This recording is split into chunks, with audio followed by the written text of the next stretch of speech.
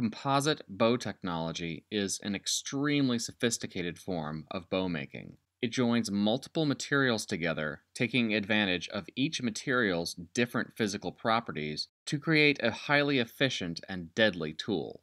We don't know when or where the first bow was made, let alone the first composite bow. Self bows made entirely out of wood are the logical first rung on the evolutionary ladder of bow design and are undoubtedly very ancient. But there is some evidence out there that some of the first developments that ultimately led to high-performance composites might actually be much older than one might think.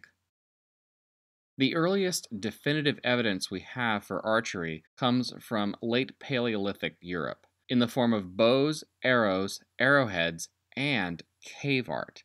Of course, bows might have been invented earlier, but they evidently had an age of relative obscurity followed by an age of ascendance, after which they superseded other projectile weapons. Some of the bows in Spanish cave art are obviously straight, conventional longbows that would not be out of place or anachronistic in countless other centuries that followed the painting's creation. But other bows have distinctive recurved and double curve shapes that are highly evocative of sinew-backed composites found the world over. So, what is the likelihood that these Stone Age bows are actually composites? Size distortion and possible artistic exaggeration makes it hard to tell the dimensions of the ancient bows, but they appear to range from the same size as the longbows all the way to rather short and highly deflexed.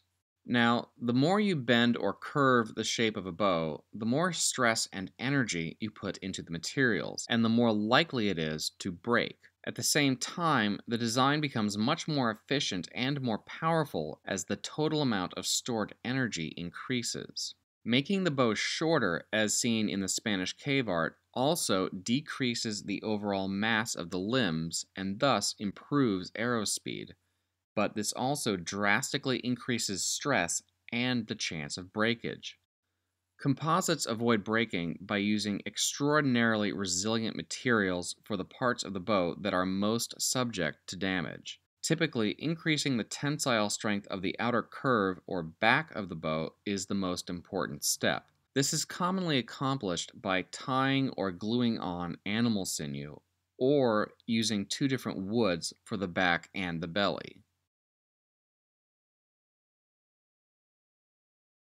However, in fairness, the recurved shape of the Stone Age bows can be accomplished with self-bows made of extremely high-quality timber. For example, the Lake Ledro recurve is a Bronze Age bow found in Italy that was made out of yew wood. There is no evidence that it was sinewed, and at 57 inches long, it would not have required it. Composite technology only really becomes crucial when the recurved shape is taken to an extreme, or when the bow is made very, very short.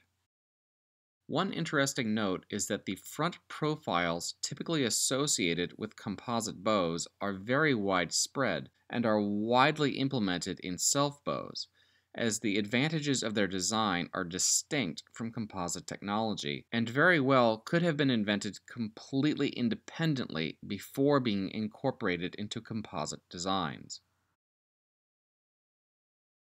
There is no way to know for sure if some Stone Age bows were composite in construction.